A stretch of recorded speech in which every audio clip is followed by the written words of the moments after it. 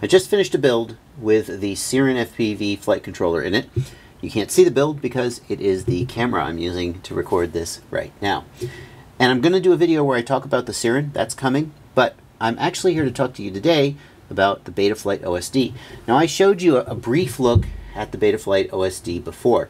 Well, sort of. I showed you the Betaflight configurator GUI, but I didn't actually show you what the OSD could do from the actual OSD's perspective. And I didn't show you all of the things that are new. I think they're new anyway in Betaflight 3.0.1. So since Betaflight now has the OSD as part of Betaflight, when Betaflight updates, the OSD may update too. And that's nice because Betaflight updates a lot. So it suggests that the OSD is also going to be updated a lot, and that's good.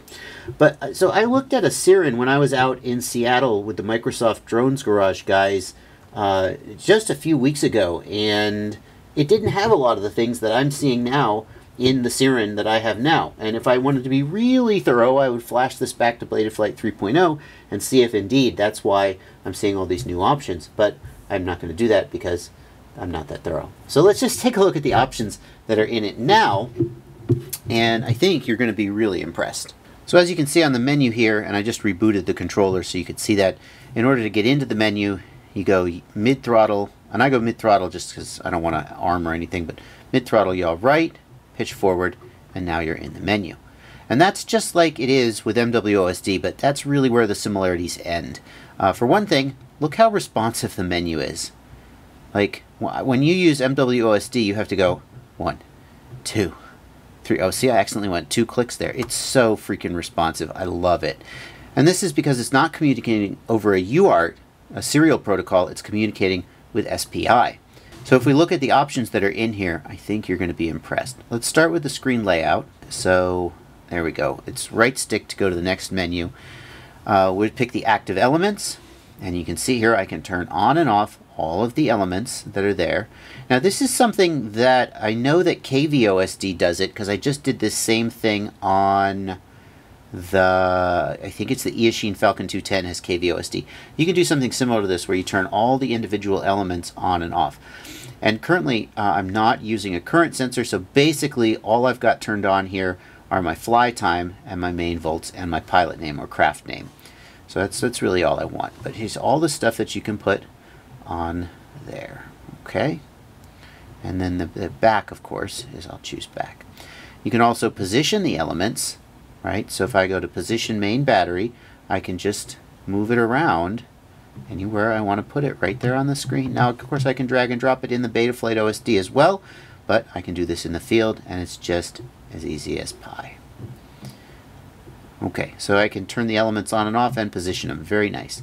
But that's not the coolest thing. Let me just jump to the coolest thing. Oh, okay, here's the alarms where you can set the RSSI and the altitude alarms, yada, yada, yada. The coolest thing is this. Configure IMU. What's that? Well, I can adjust my PIDs, but not just the normal PIDs. All of the PIDs, all of the Betaflight PIDs are here. So here's my normal PIDs, right?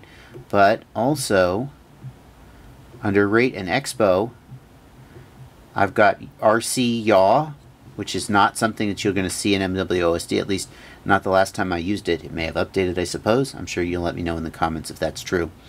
Throttle PID attenuation, breakpoint. You can even do the set points. Look, you can change all the Betaflight specific stuff, right?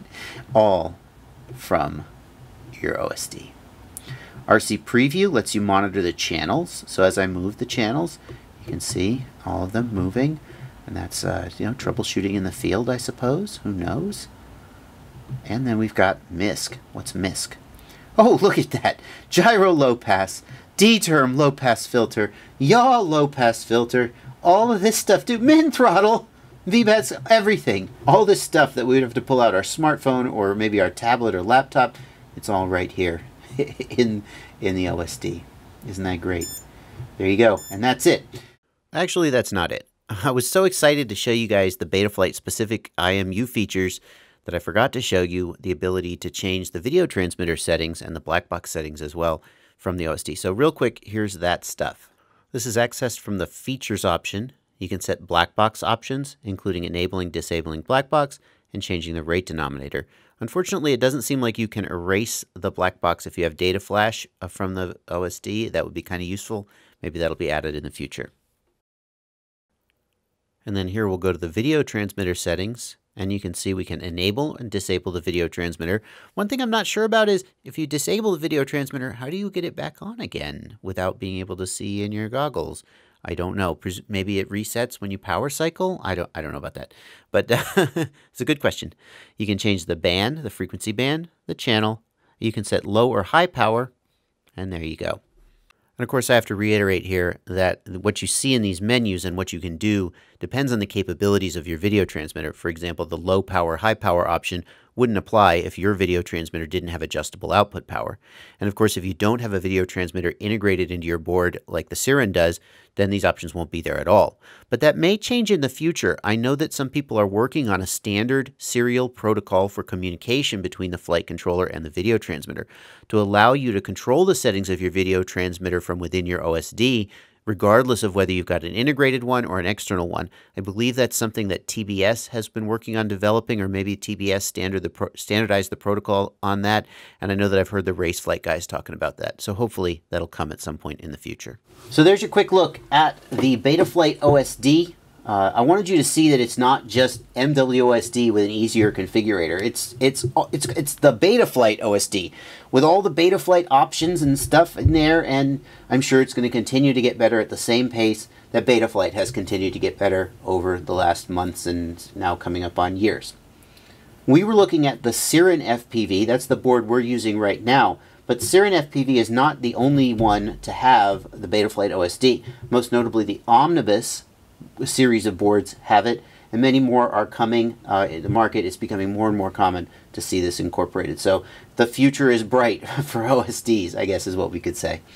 That's all for now. Thanks for watching. Happy flying.